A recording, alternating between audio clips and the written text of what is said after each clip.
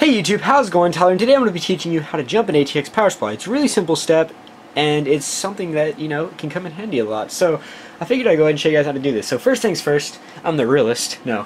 First things first, you're going to have a power supply of some sort. Of course, I just have this little Premio 200 watt, I believe. Yeah, 200 watt.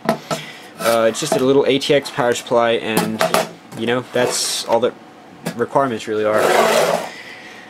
You want something to jump it. This can either be a paper clip or in this case a safety pin, which I cut off the point and the other little lead. But either works. Anything metal that'll clip into both of the prongs will work.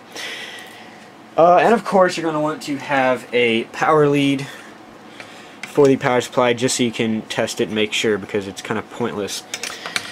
Now why would you want to do this? If you're going to turn the power supply on, you'd want to have it plugged into a motherboard and whatnot, right? Anyway. Well, that's true. It makes sense. I can see where people will come from. But if you're going to be doing something like, testing or water cooling or something like that, that's the way it would come in handy. In this case, I'm going to be testing two of these rather interesting case fans. I just want to see how they perform over a few days or hours, because I just re-lubricated them and I want to make sure they're quiet before I put them into service. So let's go ahead and get on into this. So first off, you're going to go ahead and either obtain or make your little clip. Of course, in this case, like I said, I just used a safety pin and used a pair of needle nose pliers to snip off the either end to where it's just a piece of metal that can join up to connectors. Now what you're going to do is you want to find your power supply's 24 pin, or in this case a 20 pin. And the 20 pin should look something like this. It's a big block style connector, rectangular, and it's got a bunch of different cables or different colors on it. In this case, what we're going to be looking for is the black and the green. Now, as you can see, there's the black and the green right there. And if you're colorblind like me, you might want to take special precaution doing this, because you don't want to blow anything up. just saying. Anyway, you want to get your paper clip, and you want to find the green and the black. It can be any black on the connector. It doesn't matter which one. So we're just going to go ahead and use the two closest connectors just so we can, let me swap hands here, just so we can put enough tension on either of the prongs so the paper clip doesn't slip out. So something like that.